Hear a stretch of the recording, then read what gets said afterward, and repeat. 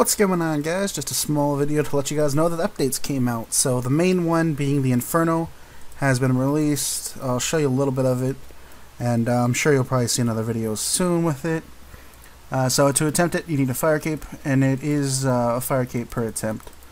And it is 50 waves, and it's pretty much just Jads.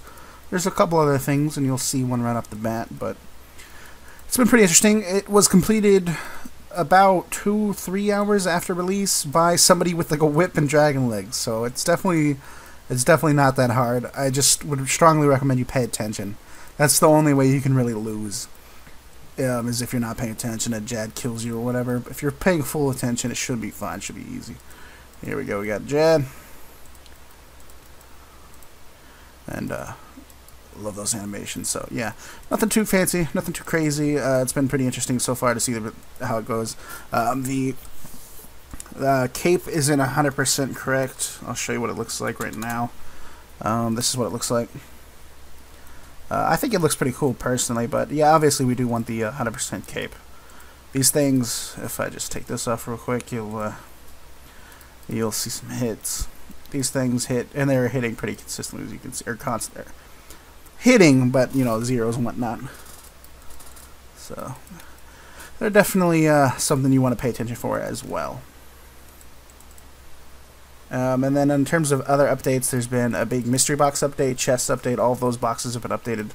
I'll have opening videos these next couple days, so you'll have tons of those to see if you enjoy those videos. Let me just let's just do some oak chest right here, just to kind of give you an idea. If you ever remember opening these, you'll definitely notice how much better they are. Yeah, I mean, if before it would have been pretty much just like I don't even remember what these gave, because no one ever opened them. The only time you ever opened it is when you got it yourself, and I don't think a single person that's ever like wanted to get them. So they're all sort of based off of mystery boxes. I'll show you a couple of those. And then obviously the higher tier the chest, the better it is. The lower items are removed, the better items are more common, and in some cases even more items are added.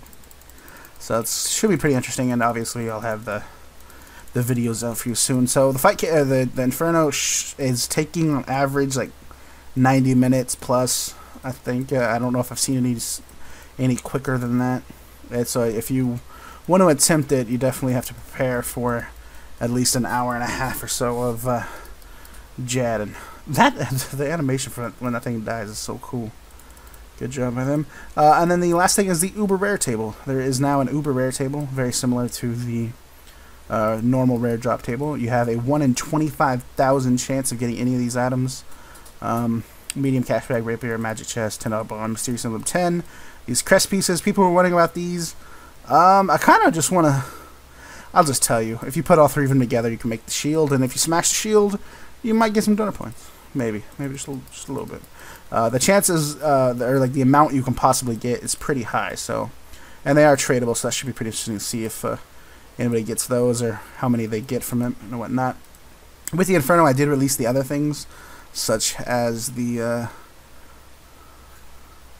just realized this is the wrong picture. There's the rune ore and whatnot's there. The stalls are there. You can fish. The fishing works. I'll actually show you that. Let me just die real quick. So you need this fishing rod, which can be found in the Tuckle shop. I think it's 150k Tuckle. You need bait, and then you need yourself a hammer.